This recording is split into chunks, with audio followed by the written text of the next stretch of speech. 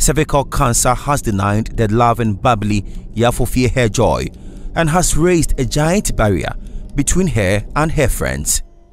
She's unable to mingle with anyone outside her nuclear family for a reason best explained by Dr. Sebonsu. Sometimes they have such an offensive discharge. Why that? Well, it's a growth. And what happens is sometimes the growth outstrips the supply, the blood supply. So it's like it's growing faster than the blood supply developing the supply. So with time, some of the tissue will die off. And then they have to be shed away. And that is quite offensive. Okay, so it's all to do with the pathology of the disease. If you're not getting food to eat, you die. If you die, we don't bury you, you start to smell. So because cancer cells grow very fast, okay, they get their nutrient from the blood vessels. So if new vessel doesn't develop in the area, then the tissue that grow around that area will die off, they'll be sloughed off and they'll come out in the form of discharge. And that is very offensive. If you have a family of 4, 5 who shares a room, and then somebody has such an offensive discharge, you look at our waiting area, it can accommodate about 100 people. But if a patient who has an offensive discharge, one of them is sitting there, you cannot. The whole place is offensive. Okay, so it does affect their social life because they cannot, be in gatherings. It's very difficult for them to share rooms with their spouses.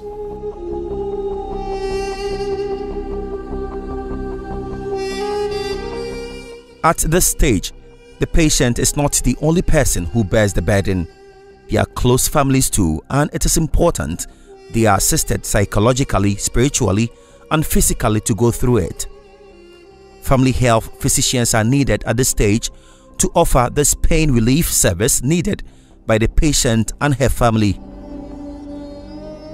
One of such physicians needed is Dr. Edwina Aduopari-Loko. Our aim in palliative care is to try and, if we can't take away the disease, can we improve the quality of life somewhat? Can we manage the symptoms? Can we help with the psychological problems? Can we help with your spiritual well-being? Can we coach the family on how to look after the patient and how to look after themselves, so that even though this illness is progressive or this illness has caused a lot of problems, you are able to overcome it and have a better quality of life. That's what we are about. So that's a picture of the service. Among the many cervical cancer patients I interacted with, one theme ran through. All of them assumed the unusual bleeding was a menopausal sign. Even those who had long passed that stage still felt same. This 70-year-old woman, Abne Friye, is one of them. I was told even after menopause, at times you could still bleed. I attended a funeral in my village and there I saw blood. Because it came with no pain, I assumed it was normal. The bleeding could continue for 4 days and stop, and would start again in 6 months. After some time, the bleeding resumed and it continued for over a year. And just when she thought that era was almost over, a different, extremely worrying chapter opened. Hey, where is this sickness coming from? I'm exhausted. When the bleeding was gradually stopping after a year, I suddenly started experiencing this offensive discharge. It is very offensive, and I simply don't know what is it. For 2 years now, that discharge has not stopped. Now, I walk with pampers in my bag. I change myself 3 times before daybreak. During the day too, I change myself 3 times before I go to bed. This huge pack finishes in less than 2 weeks. I've been here at the Konfanochi Teaching Hospital a number of times, yet the flow has not stopped. What an uncomfortable and dehumanizing situation this old woman finds herself. Her quality of life is fast worsening, yet often patients like her and many others are not assisted early enough to live a dignified life. That's according to Dr. Edwina Aduopari-Loko. most people think palliative care means end-of-life care. So there's always a delay in referral. So we tend to see our patients when my colleagues have reached their wit's end. So it's like, okay, and at this point in time, there's nothing more we can do curatively for the patient. We have done everything, so now it's symptomatic care. That's not the ideal thing. We should be working hand in hand so we can have some of these difficult conversations early. Because you want to look at what is the patient's ultimate goal of care when it comes to this illness. Cervical cancer kills more. Why? Because cervical cancer is more deadly and it's not easy to find. Most of the time, by the time you find symptoms, it's late. For breasts, it's easy because a woman can examine her breast herself. If there's a lump, they can pick it. But for the cervix, it may go on for a long time with no sign. And by the time they start showing signs, the disease may have spread.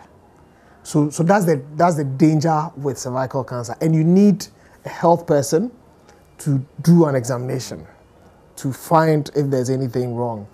You can do that. You can't do self-examination with cervical cancer, but you can do self-examination with breast cancer. It appears Abene Friye's condition has reached a stage only pain-relieving treatment can be offered to reduce her pains. She cannot be cured, per this explanation by gynecologist Dr. Eduapia Kubi. The stats tells us that in Ghana, the tertiary hospitals, about 70% of the cases will come in late state where you cannot do anything. So when they come in early, you can do something about it. When the disease advances, that's where you start bringing the symptoms. But when it is in the pre-malignant state, you don't feel anything, you don't see anything. So when it is advanced, that is where you start, the patient will come in bleeding, especially when after intercourse or when you put your hand there and it touches the lesion there, then you start bleeding. And then at the late stage, you start having very offensive vaginal discharges, low abdominal pain and all that. And when they reach the advanced stage, it's not reversible. What we do at the advanced stage is to try to minimize the progression of the disease. And then we do that by giving chemotherapy and radiation therapy. That's what, at very advanced stage, that's what we can do for the woman.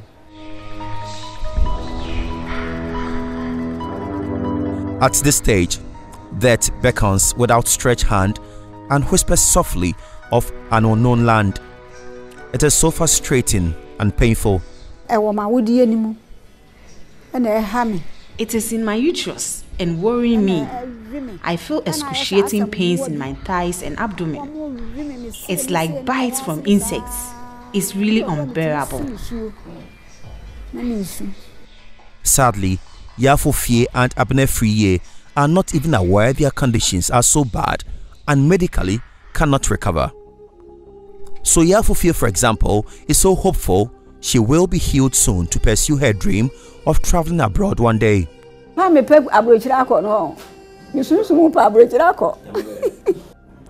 really want to travel abroad. My soul yearns for that. I want to either visit Germany or Italy. Any of the two will be fine. I am told there is money there.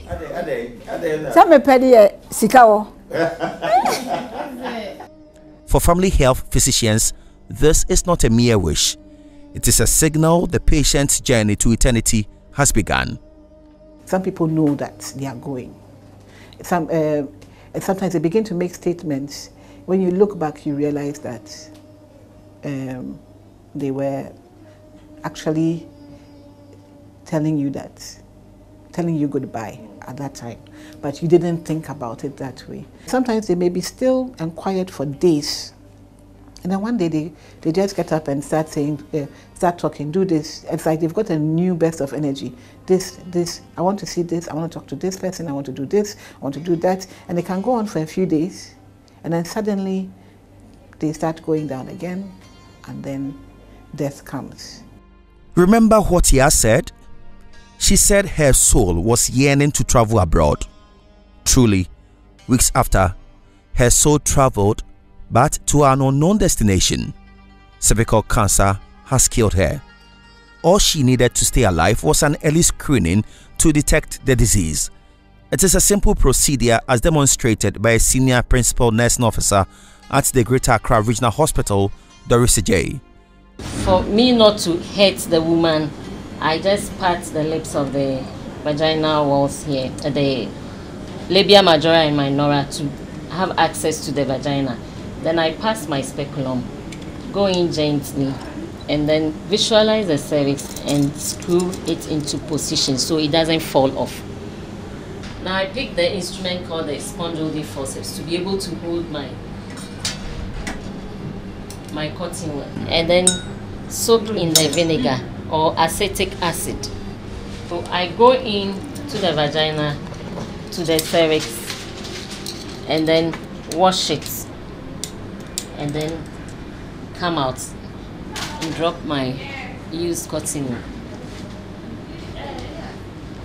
So there's a timer. Now I have to time this for 1 minute. So I tell the woman that we are waiting for 1 minute to get the result, and then I start my timer. So we are waiting for 1 minute. After 1 minute, I go back to look at the cervix if there is any abnormality. If there is any abnormality, you can see a patch, what we call a patch, or a lesion, or something that for me it cannot be wiped off. So it's like a patch there, or a sore. That's how I can explain it. So when you look at it and there's any patch, you go in. Whether there's a patch or not, the excess vinegar or acetic acid that was applied will be dabbed. So I dab it gently and then come out. And then I tell the woman the results, whether it is negative or positive. If it is negative, it means there's no patch, and we leave her to go home.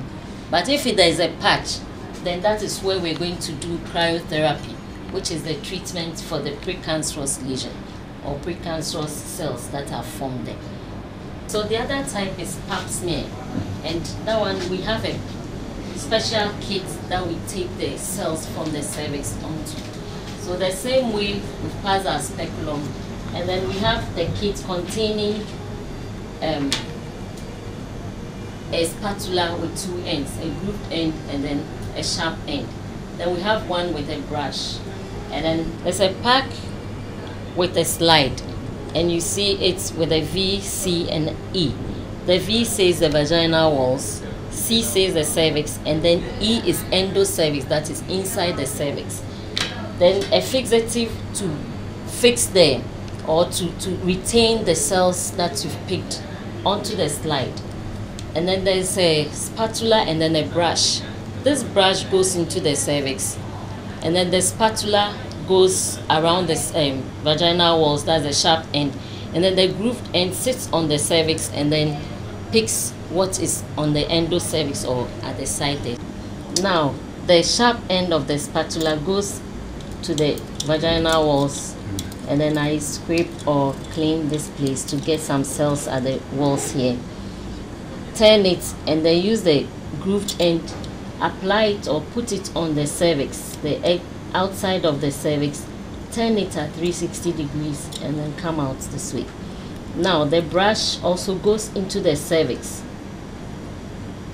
and then I turn it at 360 degrees, making sure I press it against the walls. With each part that I took, the vaginal walls will go to the V and thinly spread it at the area where the V is. Turn it and then go to where the C is, that is the cervix or the neck of the womb. Also spread it thinly where the C is. Now I pick the brush side, and then the brush goes to where the endo or the E is, where I took the endocervical smear. Then I smear it or spread it over that area, and quickly I pour my fixative on it so it doesn't dry, and that retains the cells on the slide for pickup, because it will be taken to the laboratory histopathology to be read. Then I come to the woman and remove my speculum gently. And drop it into there.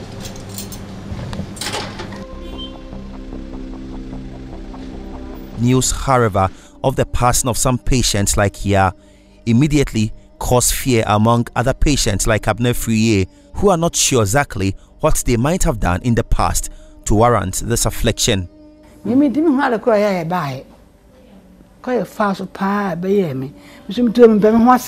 simply don't know what might have triggered it because I don't engage in all the risk factors.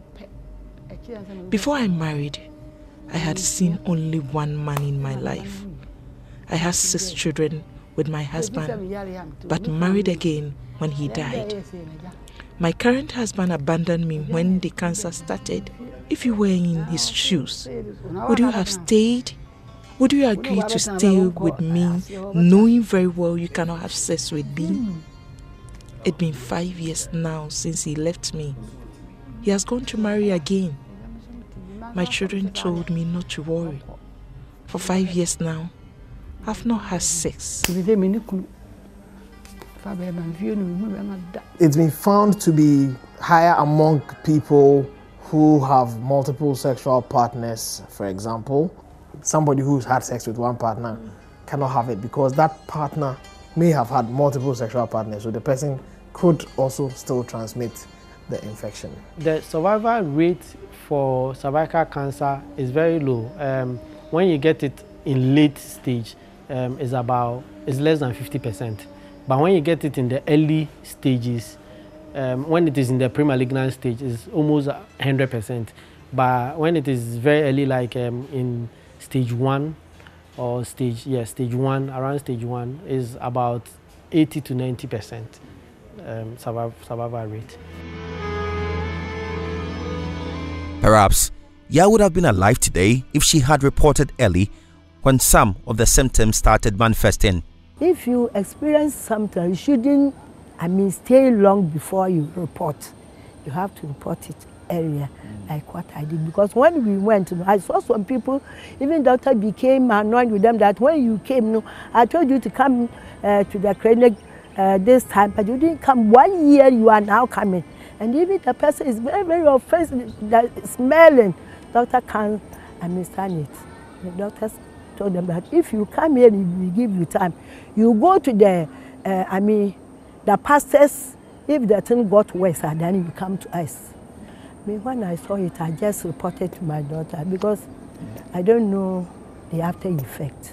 The after effect could be humiliating, and it comes with some excruciating pains which make victims conclude it cannot be a medical condition.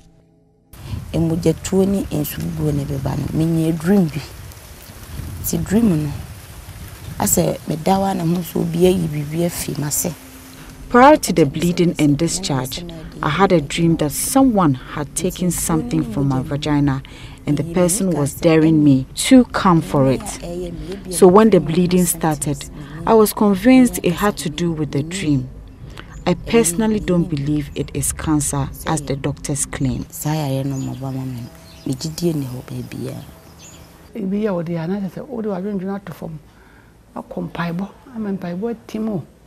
You have to intensify your prayers when hit with this disease. I am sure it's a spiritual thing since the doctors are unable to help me out. If I get to know somebody who is having the same problem but going out with the pastors and so forth, I will advise the person that, my friend, what you are doing, you are just wasting your time. So the screening basically... For the Society of Obstetricians and Gynecologists of Ghana, this confirms the need for intensified education on cervical cancer, as emphasized by its General Secretary, Dr. Promise Safogan. Yes, that national attention as a matter of a grave concern has not been there, which is why we are very happy Multimedia is on this project. It is so much totally in place. The point is that the women need to know. Knowledge is key. They need to know that this is such a condition. In so many years ago, we used to see it in the later years. But now, women, even in their mid-30s, come down with advanced cervical cancer and rather terminal. You know, they can be so advanced, it spreads to the lungs, the kidneys, and then you just give them palliative care and you lose them. Women in reproductive, economically viable age group, we're losing them. In fact, cervical cancer, you hear it everywhere. You hear it, but it's not heard as much as we've heard about breast cancer. For this reason, I think this documentary will go and emphasize or re-emphasize the point that our women are suffering, and most of the time, because the service is hidden somewhere, most people don't know that this patient even has that, as compared to the one who has a breast cancer. So it will go in a long way in making sure that our people are aware of this disease. The people are also aware of the fact that there is a stage before the cancer, and that stage is what we want, even if the person has it. That stage is when we want to catch them so that they don't develop the cancer. The truth is, it is a medical condition which ought not to kill anyone because its triggers are tameable. That's according to the head of non-communicable diseases at the Ghana Health Service, Dr. Dennis Laye. There are vaccines to prevent people from getting the infection, because it's the infection that would generate a cascade of events which would eventually result in a cancer. So once you stop or you get a person vaccinated, then the person is immune or is protected against this virus. So even if they come into contact with the virus, they don't get infected. And in that case, they cannot go on to develop cervical cancer. The vaccine is quite expensive. So currently it's not available for free like we have for the other childhood vaccines, which means that people must buy. And as I said, people don't even know that this vaccine exists, and it's commercially available in a few places. It's not very available. So that also means that access is an issue. Okay. And then, of course, I mentioned the cost. There are, however, some low-hanging fruits the nation can take advantage of, as proposed by Dr. Samuel Nchuopong, consultant obstetrician gynecologist at the Kolebu Teaching Hospital. These cervical cancer prevention services, my argument is that, can easily be integrated into the antenatal and postnatal services, as well as into the child welfare clinics. So during those periods, when we know our women attend hospitals, we can also offer them these services. So at the end of the day, we will be protecting the women not only during the period of pregnancy and childbearing, but then also the periods beyond. Because there is no point in a woman completing childbearing at 40, 45, and by the next 5, 10 years comes down with cervical cancer at a stage that it has become incurable. When we had a good opportunity to prevent that condition, maybe the 5 or 10 years earlier. No life of any woman should be cut short due to cervical cancer because it is a highly preventable disease. It is a public health issue due to its high mortality and morbidity rate. The campaign is on for it to be given the same or even more attention as the other cancers.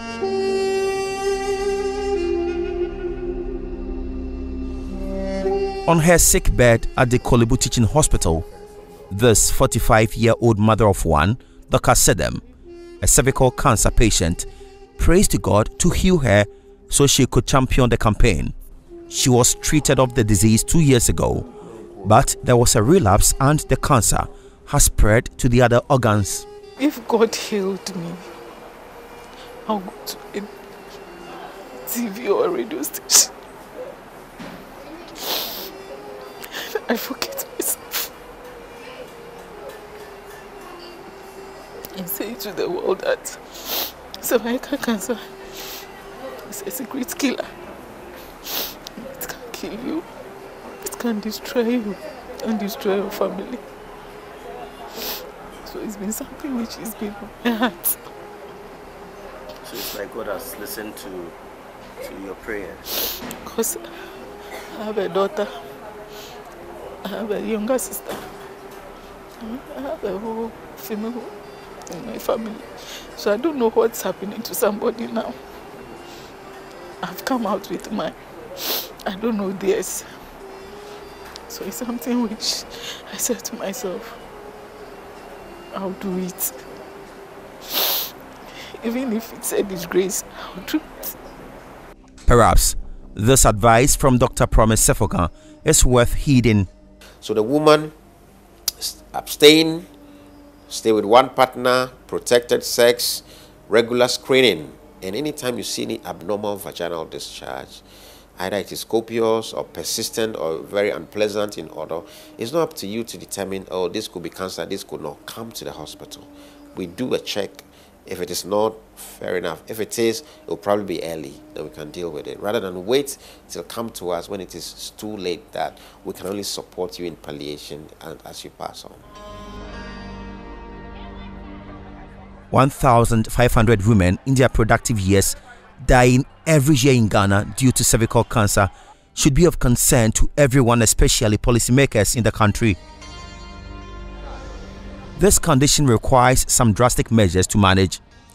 The nation needs to take the necessary steps to save the next batch of almost 1,500 women whose lives are on the line this year and the years to come. My name is Seth Kwame Boateng, and I join in the campaign to say no to cervical cancer.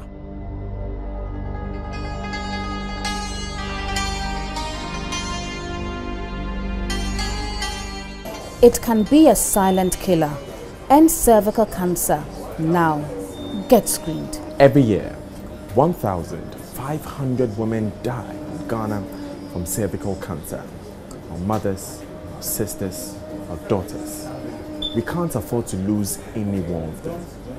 End cervical cancer now. Cervical cancer is deadly. End cervical cancer now. Get screened. End cervical cancer now. Get screened. Cervical cancer is the second leading cause of cancer-related deaths amongst women. You don't want to be a statistic. Get tested now. It is increasingly becoming the most threatened part of the female genitalia. End cervical cancer now. Get screened. End cervical cancer